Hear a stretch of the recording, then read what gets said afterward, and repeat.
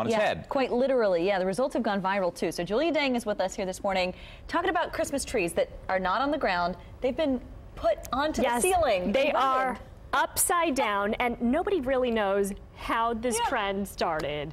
They're not easy to maintain if you choose to get a live one. Most of them are artificial, but if you get a live one, how do you water it? Where do you put the presents? But upside down Christmas trees had been around for many years, and if you don't have a lot of room, they actually may be more practical. Bottoms up.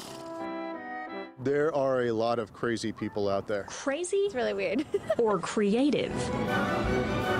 It makes the tree pop. It almost kind of looks like a chandelier. Upside down Christmas trees are popping up or down in hotels and restaurants. Enough major retailers are now stocking them for us to believe someone's got to be buying them. We just needed the one. But maybe not here in Indy.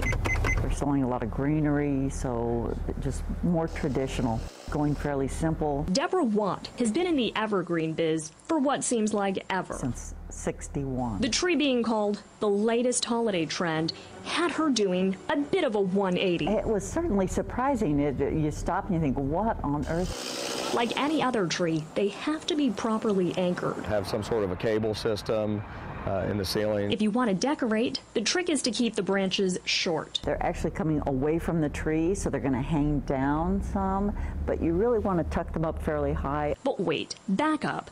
Why would anyone flip their tree upside down? Once you look at it, it kind of makes sense, and it takes up less room. It looked neat, you know, to see that tree, the foliage, you know, kind of spreading out in the opposite direction. Not everyone is ready to turn tradition on its head. Probably not going to put a Christmas tree on the ceiling because it's insane.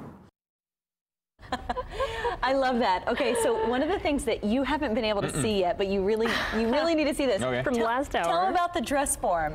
Okay, so this is not the only kind of tree that's been trending on Pinterest. Look at this. Take a look at that.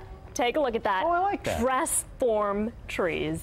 Yeah, I think it's probably amazing. even harder to make than the upside down trees. I kind of feel like, you know, with my fake tree that I've got, you got to be able to saw it off at one point, right? So you've put in all the branches, and then saw it off, and then insert the dress form instead. No. They're doing them branch by branch. They're layering Putting individual all boughs of those. on. Yeah, just to make sure, you know, they have Whoa. the curves right.